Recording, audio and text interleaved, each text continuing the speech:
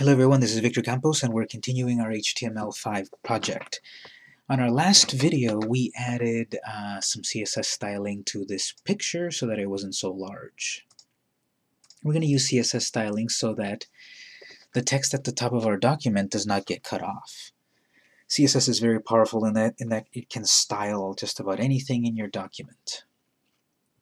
But this is going to be complicated because jQuery Mobile is a complicated framework. I'm going to introduce you to a tool, however, built into your web browser that will allow you to make changes, preview changes, and really get to editing your document. So I'm using Google Chrome, but you can use any web browser. They all have this tool built in, and these are the development tools. I'm going to maximize my screen for a moment, and then I'm going to right-click my header text at the top, and we've got Inspect Element. That opens up a brand new screen at the bottom where you have all of your code. Notice when I highlight a piece of code, I just roll over a piece of code, it highlights in my main document. So different things that I hover over highlight on the main document. So this can help me figure out what pieces I need to edit. I can also do the opposite, where I turn on this little magnifying glass. When I turn that on, I can hover over the design, and when I click on something, it highlights in my code. Well, I want to see how to edit that top text because it has an inherent style. So I've got the item highlighted. It says H3 class UI title, role heading, and other stuff. On the right side, you'll notice all the CSS, the built-in CSS that affects that particular element. Now, it's kind of difficult to read as a beginner, but what it's saying here is there's a .ui-header space .ui-title, comma, .ui-footer space .ui-title. So it's saying anything that's a title and in the header, or anything that's a title and in the footer, control it in the following methods. We've got a minimum height, a text alignment, margins, all of that stuff. And notice we've got an item that says text overflow, ellipses. That's why when we're on a mobile-sized screen, we get the text cut off with the ... That's the ellipses. It's saying any text that overflows from our particular size will get, first of all, overflow hidden, and second, will be replaced with dots. What's happening is that the container at the top of our document is a bit smaller than the text that we want, and that's found under margin.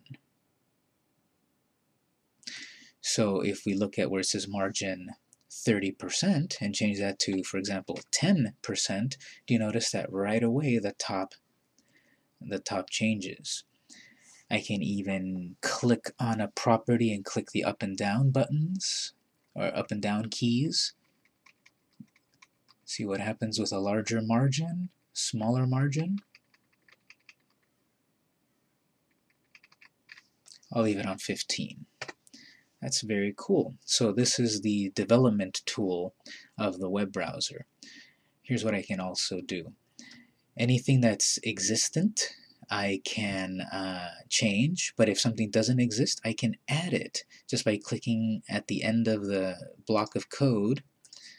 Now I've got a brand new line. Watch this. I'll start typing color, and then it knows, okay, do you mean color, color profile, color rendering? I mean plain old color. Press tab. It says, okay, what color? And it lists a bunch of colors. I can select blue, press enter, and now my text has become blue. I can select any color listed here, dark sea green, press enter, and now it's dark sea green. I can type my own colors, pink, enter, and it's pink. So this is a very powerful tool in web design, web development, app development, even the element inspector or the development tools of your web browser. All the modern web browsers have something like this built in. Try to right-click and select Inspect Element or Development Tools. And what you're able to do here is quickly and easily make changes to your project and preview them. How do they look if I make these changes? Maybe I do want pink text. Maybe I want to change my top bar color.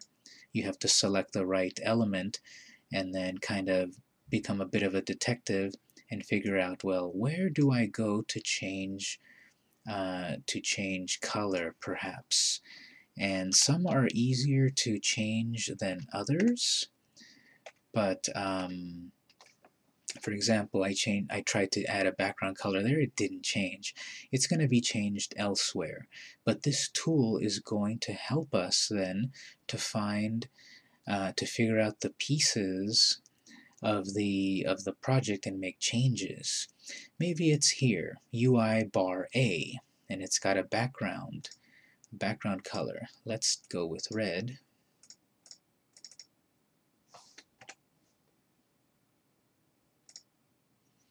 Nope, that didn't change, so it's going to be someplace else. Background image. Got a linear gradient. Let's change some of these colors. So there we go. So what are we doing? We are using the element inspector to figure out what we need to change in the CSS so that we can get our own design. And this is saying in your jQuery mobile file, line 3, this is where you can change this. Well, we're getting the knowledge, but how do we actually apply it? Because what we've done here is not permanent. If I refresh, it goes back to normal. All the changes that I made were not saved. This is just a tool to help me figure out what I need to do. The next step is, after I figure out what I need to do, I need to implement it. So here's what we need to do. I figured out that under UI-header, UI-title, I can set my margin so that my text doesn't get cut off. So I'm going to go back to Notepad, back to my CSS file. So far I've set a medium image rule. Now, based on my sleuthing, I've figured out that now I need to create a new rule, .ui-header space .ui-title. Okay, .ui-header space .ui-title. Why are we using these particular names? That's the names that are used in jQuery mobile, and we figure that out by using the element inspector. Right-click, inspect element. And we confirm that by changing our properties here. See that? I'm going to turn that off.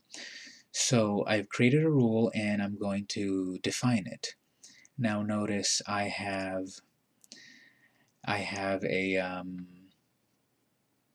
I separated my curly braces to separate lines. It's just for readability. Once you start adding more rules, it's better to separate them so you can read them.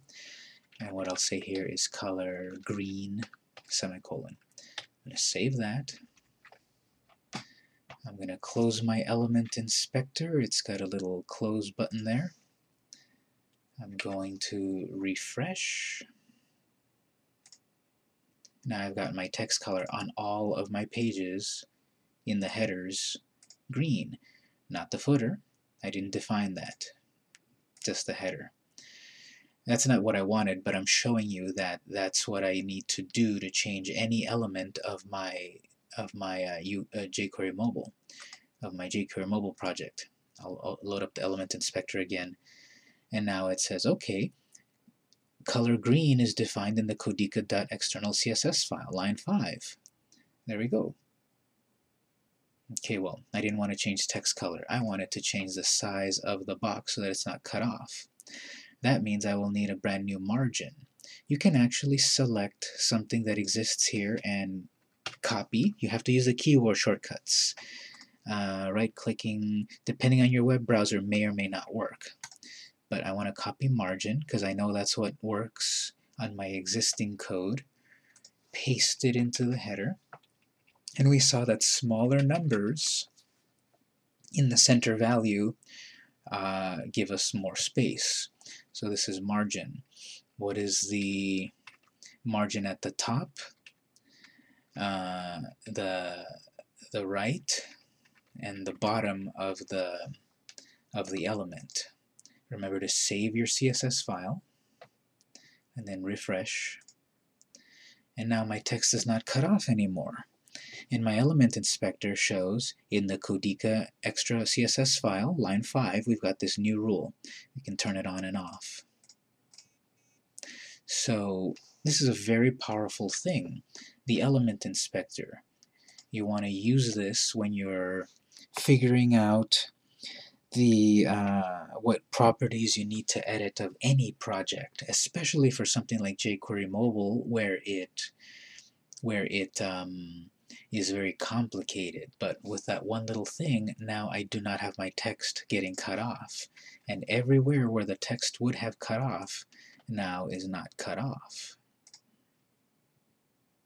So on our next videos, we'll see about more styling that we can do to make our project our own unique style.